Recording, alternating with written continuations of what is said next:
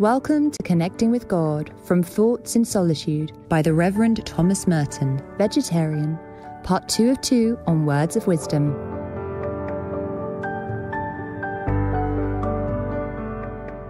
The Reverend Thomas Merton, an important Catholic mystic and spiritual thinker, was born in 1915 to an American mother and a New Zealand father.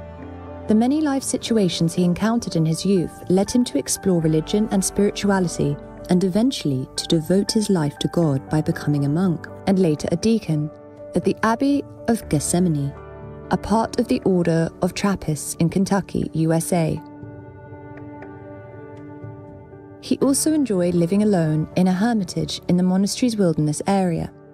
During his monastic life, Thomas Merton developed his writing talent by translating religious texts and writing biographies. He also penned poetry, as well as books and articles on topics ranging from spirituality to social justice and peace. One of Merton's most famous statements was, "For me to be a saint means to be myself. Therefore, the problem of sanctity and salvation is in fact the problem of finding out who I am and of discovering my true self." He also said, "We are living in a world that is absolutely transparent, and God is shining through it all the time." This is not just a nice story or a fable, it is true. Believing in the equality of all religions, Thomas Merton became deeply interested in Eastern traditions in the later years of his life. He also held lively discourses with His Holiness the 14th Dalai Lama. Today, the life and works of the wise Reverend are still studied at the Thomas Merton Center in Kentucky, USA, and the International Thomas Merton Society.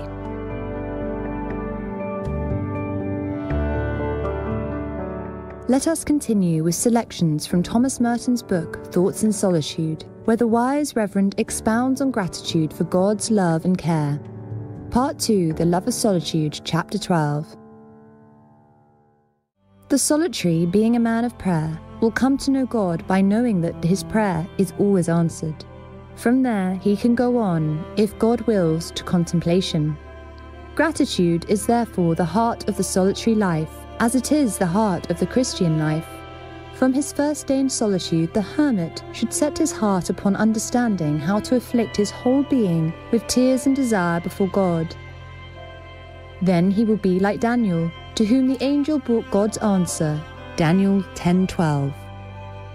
"Fear not, Daniel, for from the first day that thou didst set thy heart to understand, to afflict thyself in the sight of thy God, thy words have been heard." Chapter 13. It seems to me that the solitary contemplative life is an imitation and fulfillment in ourselves of these words of Jesus. The Son can do nothing of himself, but only what he sees the Father doing. For whatever he does, this the Son also does in like manner. For the Father loves the Son and shows him all that he himself does. John 5:19-20. This imitation consists in being and acting in the same relation to Jesus as Jesus to the Father. John 5:24. He who hears my word and believes him who sent me has life everlasting. The Father draws us to Jesus. John 6:37, 6:44-45. Everyone who has listened to the Father and has learned comes to me. We listen to the Father best in solitude. Jesus is the bread of life, given to us in solitude. John 6:58. As the living Father has sent me, and as I live because of the Father, so he who eats me, he also shall live because of me. The solitary life, then, is the life of one drawn by the Father into the wilderness, there to be nourished by no other spiritual food than Jesus. For in Jesus the Father gives himself to us, and nourishes us with his own inexhaustible life. The life of solitude, therefore, must be a continual communion and thanksgiving, in which we behold by faith all that goes on in the depths of God, and lose our taste for any other life or any other spiritual food. Also, it seems to me that the solitary life fulfills the above text by the psalmist. But I am a beggar and poor, the Lord is careful for me. 39:18. We live in constant dependence upon this merciful kindness of the Father, and thus our whole life is a life of gratitude, a constant response to his help, which comes to us at every moment. I think everyone finds this out in any vocation, provided it is his true vocation.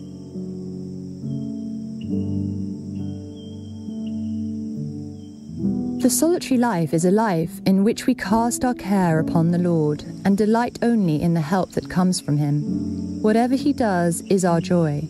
We reproduce his goodness in us by our gratitude, or our gratitude is the reflection of his mercy. It is what makes us like him. The truly solitary life has a completely different character from the pastoral solitude, which can be enjoyed from time to time in the intervals allowed by social living. When we receive our solitude by intervals, we taste its value by contrast with another value. When we really live alone, there is no contrast.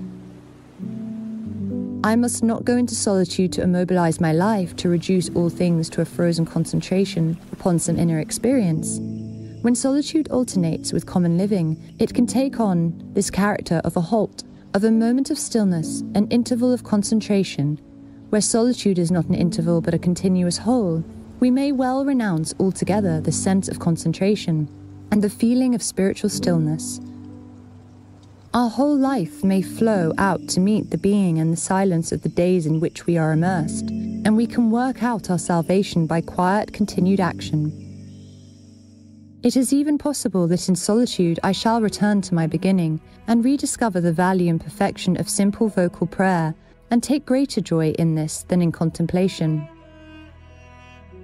The solitary must be a man who has the courage to do the thing he most wants in the world to do, to live in solitude. It requires heroic humility and heroic hope, the hope that God will protect him against himself, that God loves him so much that he will accept such a choice as if it were his own. Such hope is a sign that the choice of solitude is God's choice, that the desire for solitude is possibly a divine vocation, that it implies the grace to please God by making our own decisions in the uncertainty of an everlasting silence that never approves or disapproves a single choice we make. I should be able to return to solitude each time, as to the place I have never described to anybody, as the place which I have never brought anyone to see, as the place whose silence has mothered an interior life known to no one but God alone.